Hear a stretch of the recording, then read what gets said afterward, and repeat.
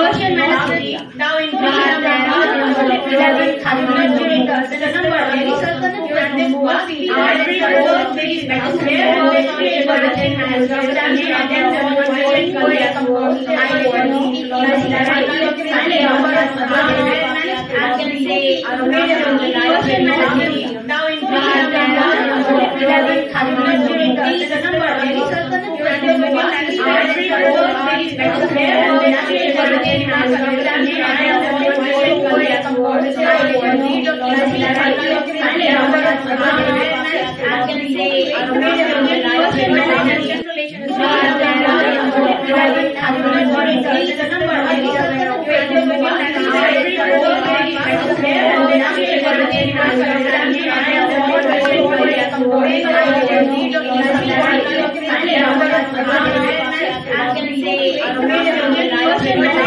So I won't take much time, and I'll be letting you know what are the subjects in brief.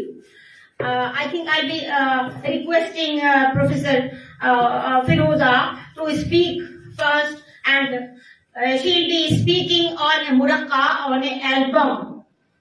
Her talk will consist of two parts and will focus on the muraqqa, a collection of paintings and calligraphy which are now scattered around the world and its province, with its main parts now kept in two British museums. Before arriving to UK, the album used to belong to Percival Manook, who ended his career as a supreme judge in Patna. The connection is very strong. Yesterday we were roaming at the High Court to trace out some links.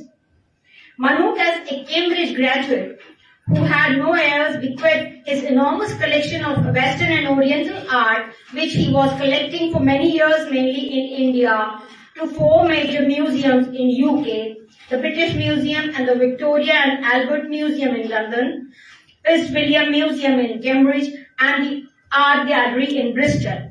When Manook died in 1946, his artifacts arrived to British Museum, where they were not only divided rather mechanically among the four museums, but some of their parts were auctioned and sold as unwanted residue. The muraqqa in question was among them. Now, its folia are kept not only in the British Museum and the Fitzwilliam Museums, but in other countries like Qatar and USA also.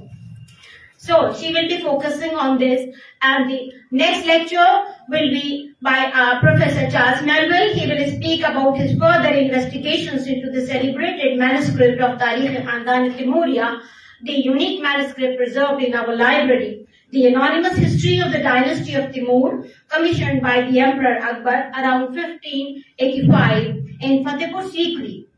The particular focus this time is on the text of the work, which has been little studied, and especially the text around pages that were illustrated with full-page paintings, the subject of which cannot be identified from the pictures alone. He will be looking in some detail at some of the historical events reported after the death of Shah Rukh in 1447, and especially those that have been illustrated to establish the context of the paintings, many of which are original subjects and have not been depicted in other histories of the period. In doing so, he will try to ascertain the sources on which the author, the history of Timurids, based his work. So now we welcome Professor Charles Melville and Professor Firoza Melville to deliver their talks. Welcome, sir. You may take first.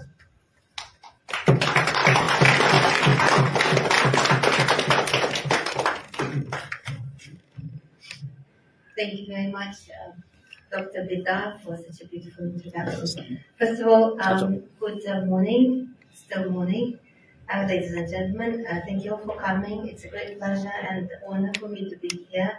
I've never been in Patna before. It's a privilege to be here in this very traditional establishment. And I should congratulate the director on this absolutely incredible achievement. She's so energetic, so enthusiastic about the subject, and the commitment she's got for promoting the traditions of Islamic book art is absolutely incredible. So congratulations. And it's a pleasure for me to be here.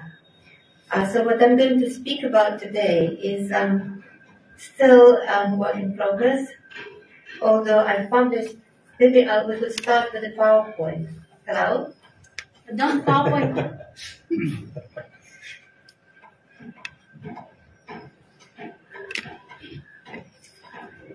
Thank you. So the main subject of my talk is going to be about this Moroccan, which I think, this is my personal theory, that it's going to be a present of the mother who was the great empress of India, Hamida Banu Begum, and she was going to prepare this album as a present for her son, who was just who has just ascended the throne, great Emperor Akbar. So these are the two pictures from the same album. These two are kept now in the British Museum in London, but the album itself is called the Fitzwilliam album because the main parts are now in the Fitzwilliam Museum, which is in Cambridge. It's a main museum in Cambridge, and it's a part of the University of Cambridge. So I have already published most of it. Can we have the next slide, please? In this book, which is a part of the series, it is called the Uzbek Heritage in the World Collections. And we've been involved in this project together with our Honorable Director. And this is how we met, actually, in Central Asia, in Tashkent, and we traveled to Samarkand and other places. So my talk, as Shahista has just said, will consist of two parts. In the first part, I will try to explain what actually the Fitzwilliam album is. And in the second part, I will try to offer you my idea on how we can reconstruct it, because now it's scattered all over the world. So the album in question was compiled in India, most likely in Delhi, and it consisted of the painting and pieces of calligraphy. Maybe we can have the next slide, please. Right. The next one. Yes, so one of them. And some parts were produced in Central Asia, probably in Bukhara, because of this Bukhara style. And in Kabul, the pieces of calligraphy were made in Kabul, where Emperor Akbar spent his childhood, very early years of his life. By the middle of the last century, it was in the possession of Prince Manu. Can we go back? Yes, this is the photo of, I should confess, this is not Prince Manu, this is his uncle. And this is my quest, and this is what Dr. Shahista has just mentioned, because yesterday we had a very interesting trip to the High Court. We were trying to find some information about Percival, who ended his career here in Patna, the Supreme Judge. And I really hope that we would be able to find some archival documents related to his life and his probably death in Patna. Right, so Khatchik was a very close friend of the British royal family, and this is probably why Percival was sent to Cambridge to get his degree in law, and this is probably why he sent, as part of his request, his enormous collection of art, many manuscripts and artifacts to the Fitzwilliam Museum, which is part of the Cambridge University.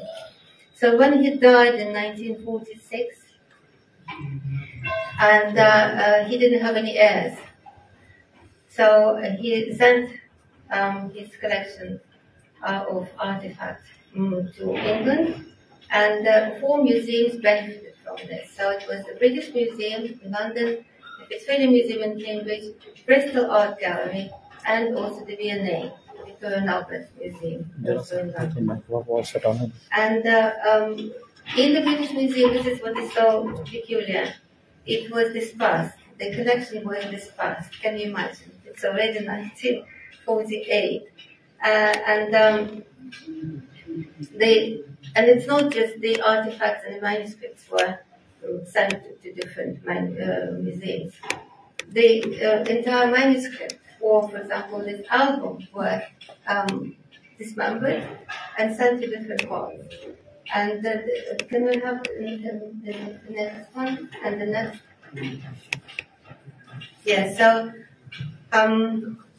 periodically, yes. So some of the manuscripts were divided into half, for example, like the album, or there is a manuscript of the Shahnameh, which was some of it was kept in the British Museum, and another part was sent to Cambridge.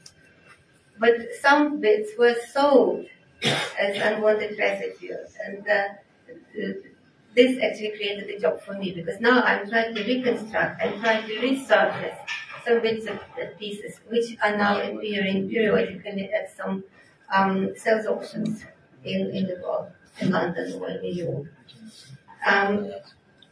So the previous slide was actually one of them, which was sold at Sotheby's, and then now it is now in Doha. It was bought by the Museum of Islamic Art. So I think that the album was commissioned by Hamid Begum, the widow of Emperor Humayun, for her royal son, a young Emperor Akbar, and I have come to this conclusion having arranged the surviving parts of this muraq in particular order. And the miracle happened, and now it's sort of like a puzzle put together, and it reveals the picture of how probably the muraq was compiled, why it was commissioned, and the story of the creation or the provenance. So the story is about Akbar, his childhood and youth, presented in a visual form by means of several pairs of matching paintings, like those two girls. Yes. So you can see they should be seen together, right? The picture on both sides of the opening page. The message, the visual message, was supposed to be enhanced by the poetry. So can we have the next one? Yes. So the pieces of calligraphy were on the reverse side, and sometimes the paintings would be accompanied by the